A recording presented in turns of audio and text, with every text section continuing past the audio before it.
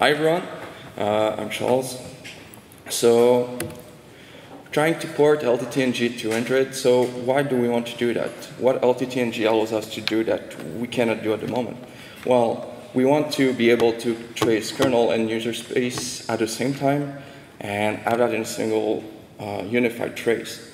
And as Android is also using mostly Java, and LTTng can trace Java apps, then if you can trace kernel native application and Java application, then you cover most cases of application development on Android. Another really interesting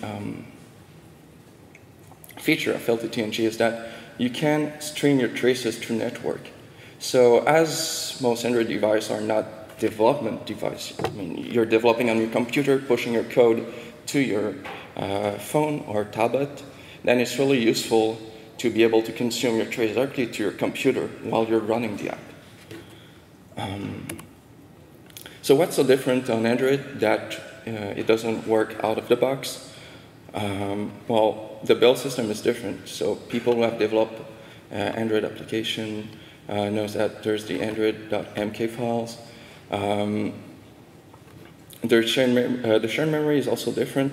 So instead of using system VIPCs like as shared memory, Android has its own HMEM, which stands for anonymous shared memory. Another difference would be in pthread, which is included in Android's Bionic, which is the Android's libc, which doesn't provide a full implementation of the pthread POSIX standard. So first, a build system. Android.mk files are quite useful as you can use them with the NDK or within the Android source tree. But if you want to use the Android makefile, you need to rewrite your own. So as LTTng is using autoconf, all the auto tools, while just setting up environment variables to use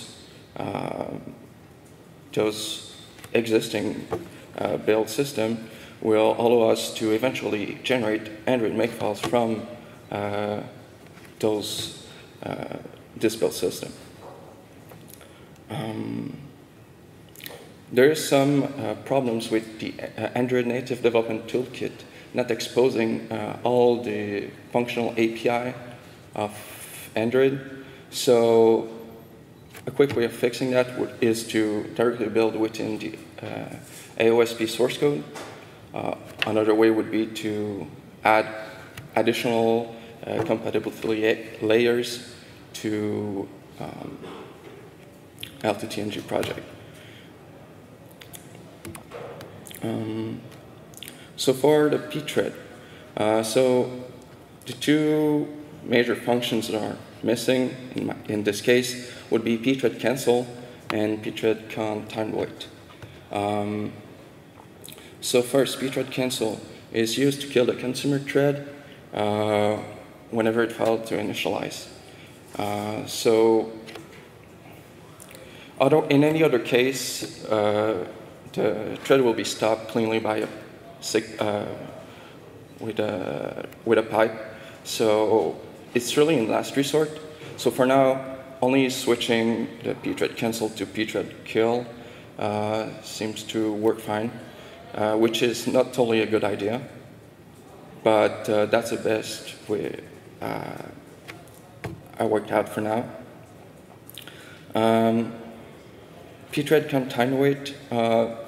Android doesn't expose that function, although it exposes a function with only monotonic, and as the condition used in LTTng are all using the monotonic clock, then switching to that function is not a problem. For what's the shared memory? So the big difference between HMEM and SHM is that HMEM is anonymous, so you cannot share memory with a path. This is not a problem most of the time in LTTng, as most of the memory regions are shared through file descriptors. Although there's one special case where it's used to share mutex. So that case is when you want to notify the daemon that the application started, so you want to record the events. Or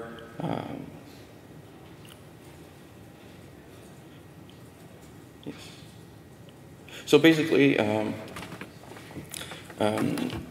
this futex will be in shared memory and memory mapped. So just using a simple file instead of shared memory seems to work for now, because I couldn't use Unix socket or pipes to synchronize in that case, as it can work both ways. Either the session wakes up the application, or the application wakes up the session, the daemon.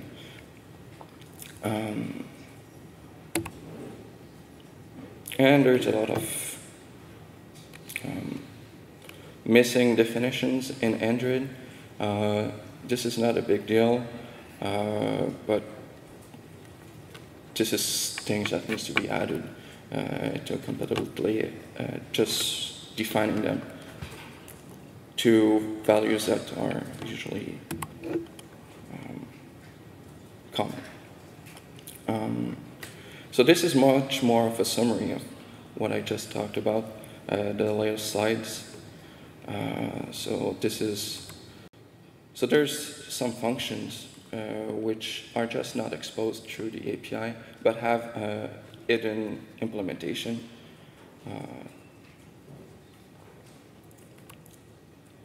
And there's the mission functions which don't have really equivalence. And those are the trickiest one. So there's, I haven't talked about the get PUID, but in the case of LTTng, it's only used to get the user home directory. So a dummy way of re-implementing it is just to send back SD card, as on Android that's the only, that's where the home directory is.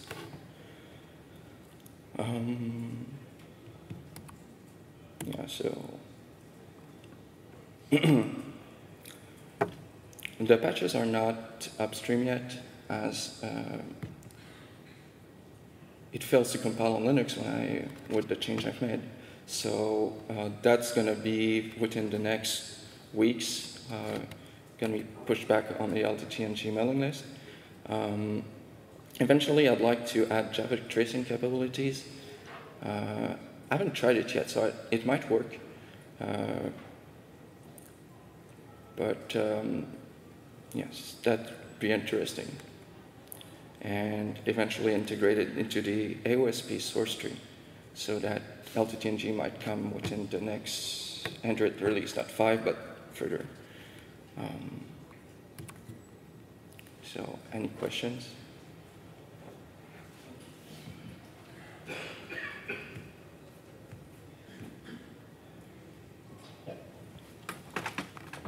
So about Java tracing, just perhaps an information point so we have JUL logging support. So basically, the existing JUL infrastructure to have loggers and log from Java can export. We have a LTTng Java agent with a handler that we can connect on that, so it can export the traces through USD. And with LTTng 2.6 that we're releasing in a few days, so we have Log4j also support. So this is another Java tracing, logging infrastructure that we also support. So chances are that it's going to work out pretty well as soon as you have LTTng USD set up on Android. Okay.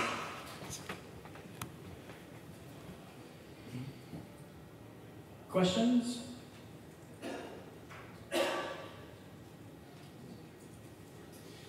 Thank you, Charles.